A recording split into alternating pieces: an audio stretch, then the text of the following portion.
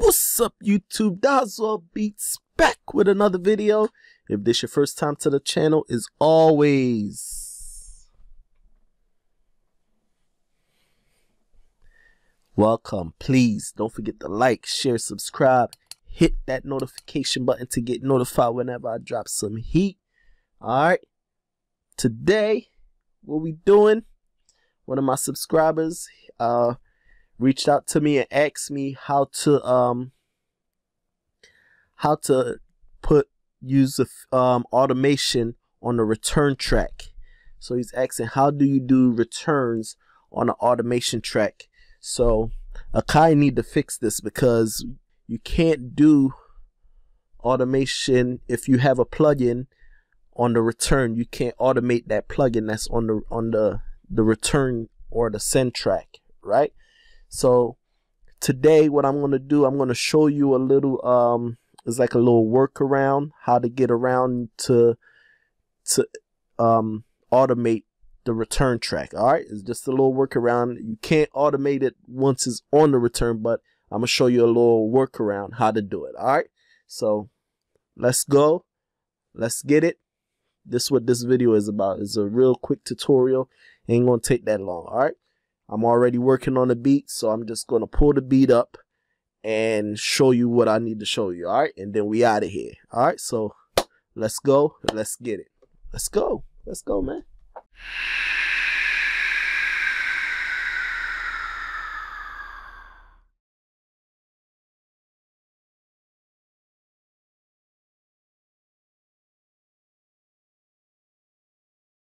Alrighty, so we're inside the MPC. This is the beat that I was working on. So you want to hear the beat real fast? Let me let you hear it. That's just the drums. So I really just started the beat.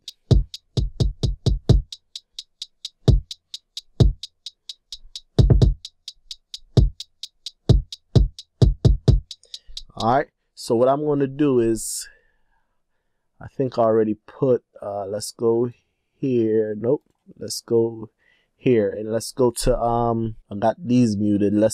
I put a delay on here, right? So the air delay is on the return one.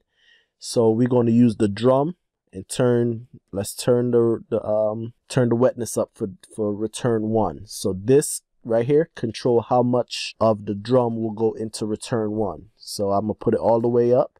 But first, what you need to do is, first let me show you why it won't work if it's on the return. Because normally what you're supposed to do is just go up here and hit this, is either read or write. Write is when you do your automation. Read, when it's green, it reads whatever you already did. All right, so we needed to be red to do the automation. So I turned it all the way up over here on the drum, because this is the drum track right here is all the way up. Now you should hear the effects happening, right? Now if I turn this down, it goes off, but you should see the automation happening. There's no automation. You can hear it happening, so it should be reading it right now. And when you stop it and put it back to read, right? But if I turn this, what's the name? If I turn this off, it don't do it. It just continuously do it. It should stop. When I did the mix, when I tried to automate the mix, it was supposed to be a point where it stopped, and then it should be a point where it happens, and then it should be a point where it stops, and a point where it happens. All right, but see, I just left it there, and it's just continuously going, so it's not being automated. All right, even if I put it on right,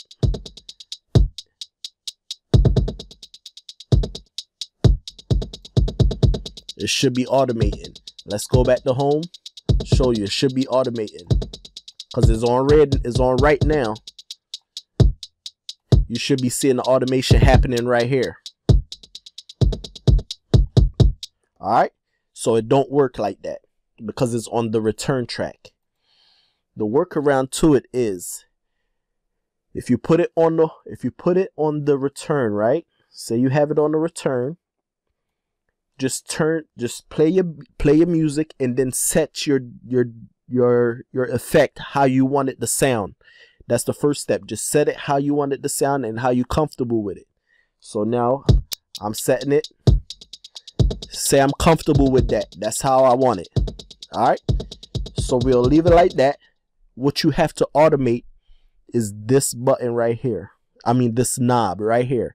Either you want it on or you want it off, because you can't automate the mix, the wet and dry mix right here. You can't automate that. So you have to automate the on or the off. So make sure you set it how you want it first. So when you turn it on is the way you want it, and when you turn it off, it goes back natural. So now let's do this. Let's leave it on off, right? And we got it on off.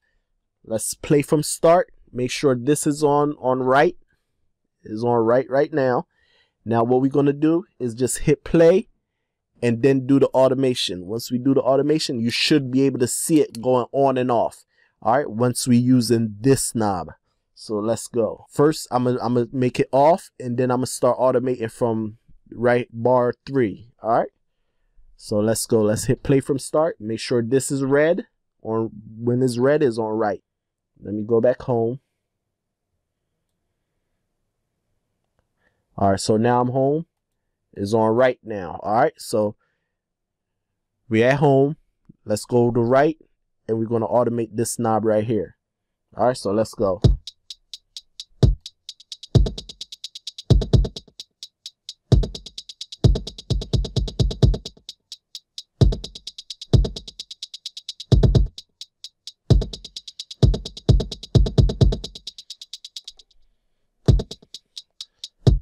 Look, see it?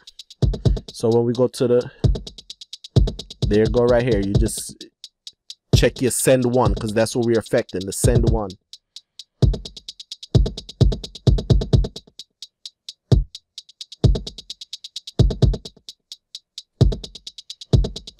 See? So that's the workaround right there. Affect this knob.